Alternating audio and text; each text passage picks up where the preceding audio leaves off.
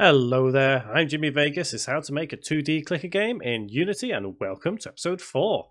So this time we're going to look at some if statements as well as a status box down the bottom.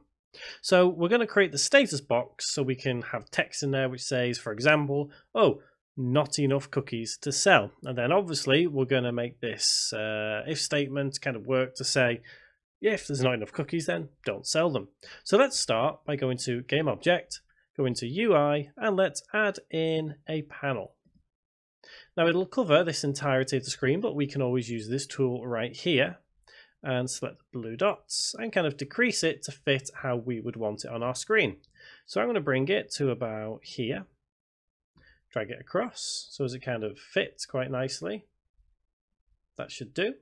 And then obviously, like with the buttons, we can change the color.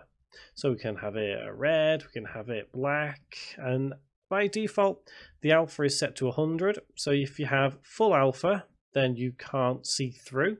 If you have 0 alpha, then obviously you can see through. So I'm going to set it to probably about 125, I think. So let's right click and rename, and let's call this status box. And the next thing I'm going to do is add in some text which will fit nicely in the status box, and kind of I want to animate it as well just to show what's happening here. So we'll go with Game Object, UI, and we'll go text. Let's bring this text down here to about there, and I want to anchor it to bottom left. So this will make it kind of stick to this position at all times. Let's stretch it across so as it fills at least most of this box. And I'm going to leave it blank by default. In fact, before we do that, let's actually change the font. I want to change it to white. And its font size, let's have a nice kind of, about 30 may do. Let's see what 30 looks like. Yep, that'll do. Should we add it bold as well? Let's have it bold as well. So it's up to you what you want the style to look like. Take a bit of time, get it just right. And next thing we need to do is let's animate it. So the animation component within Unity is quite handy because it can create simple little animations which do look quite intricate. So in the assets folder, right click, create folder, and call it animations. Now here I have the animation tab. If you don't have that available, all you need to do is click this little button here, the arrows and the line, go to add tab and click on animation, and it'll bring this right here. So to make this useful, let's go into our animations folder, click on the text right there, which we'll right click and rename as status text, and click on animation tab and then click on create. And what we'll do is we will just call this something that we can remember quite easily. Status anim, short for animation.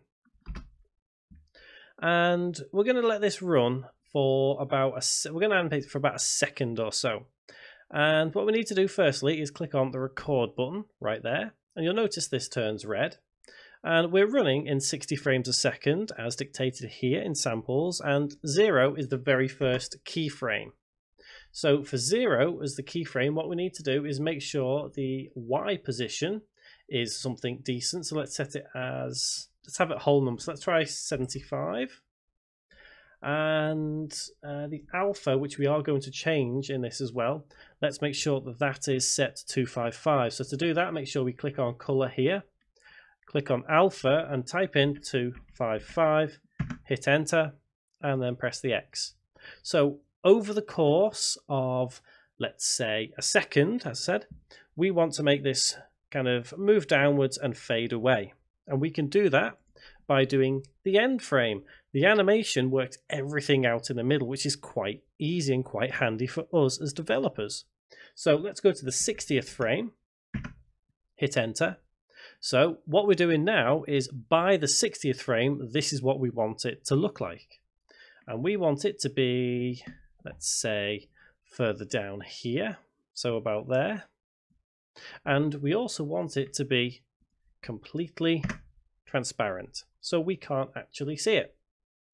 So now, when we've done that, press the record button, go back to project and press play, and we'll see this in action.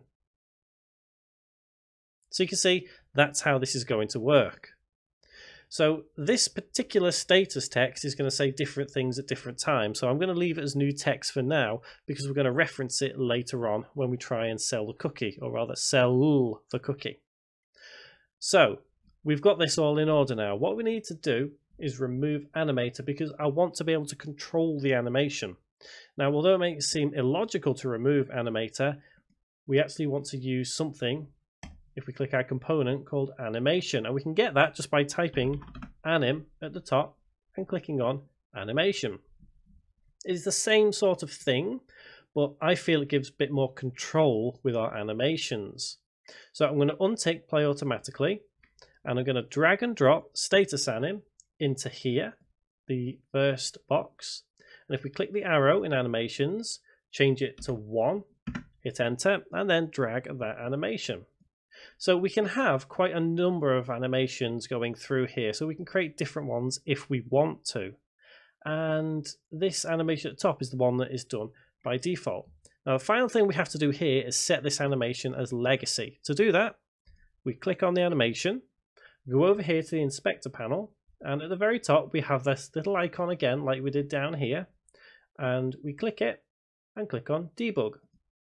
This then gives us the option to change to legacy. So just take that and head back to normal, and wrap mode we need to set as once.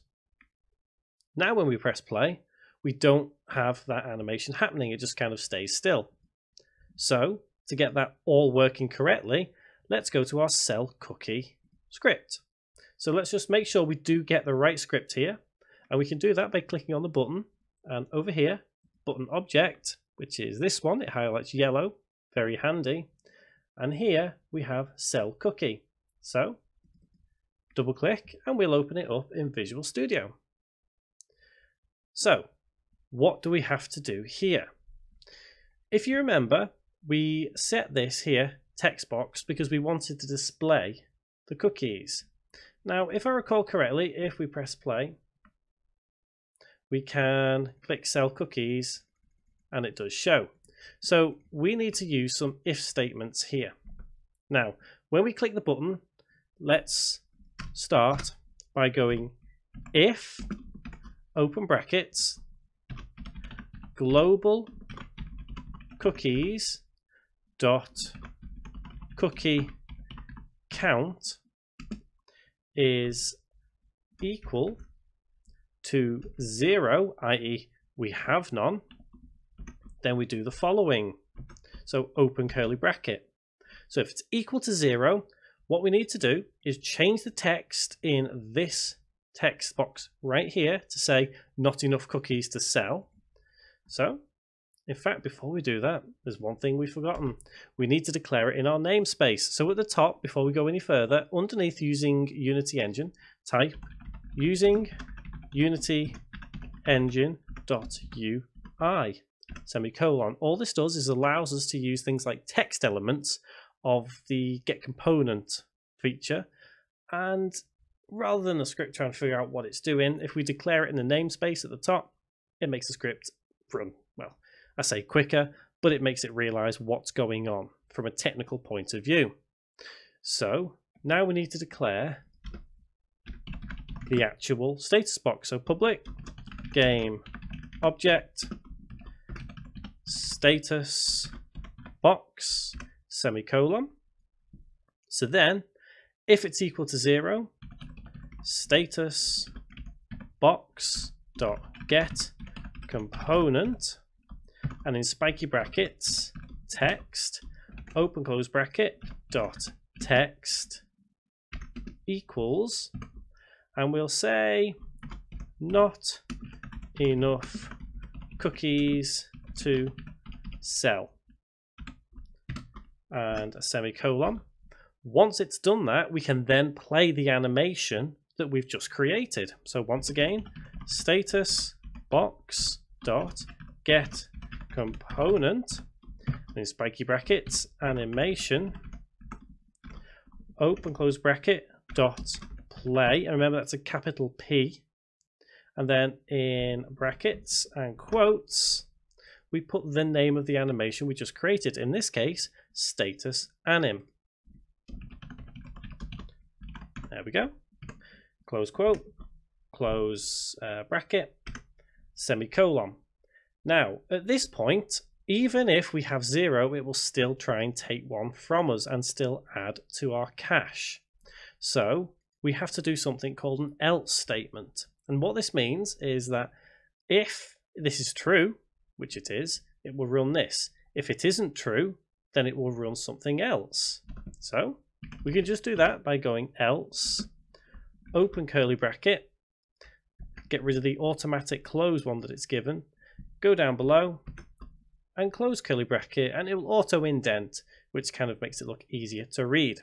So if we save that script now, head back to Unity, and it's had a quick think and there's no errors, the status box becomes this status text here, which is the text itself. So button object, drag and drop that status text onto there, and if we press play now, we should be able to see, yep, we can make cookie, no problem. We can sell cookie, no problem. But one thing I might do before we do anything else is let's actually get rid of that text on there, because we don't want to see new text in our status box. So let's try one more time. So we can make cookies, can sell cookies, and now let's try and sell a cookie even though we have none. Not enough cookies to sell. Perfect. So you can go the whole hog and you can change things, you can give it different animation styles. It's entirely up to you how you want to tackle this problem, but if statements are going to become very, very useful for us as we go further into development on this, because they give us the option to kind of say, if this is true and this is true, then we can do this. If not, then we can do something else. We're getting into a bit of logic here, and I think this is where we're going to go going forward, because I quite like how this is going. Well, what I think I'm going to do, it's actually bugging me. I'm going to change that to say sell with 2 L's, not 3. Okay, so I'm going to save my project right there. Now, next episode, I'd like to add in an actual cookie for this button so we can use imagery for the buttons themselves. It was a request by someone on a recent live stream, so I figured why not, let's put that in there and have a look, have some fun. And we'll start looking at extra functions such as auto create. So when we have enough money, we can buy, let's say, a cookie maker and it'll automatically make ourselves cookies every so many seconds. So again, that's where logic gates start coming in and if statements become quite prominent in development. So guys, until that next episode, thank you very much for watching.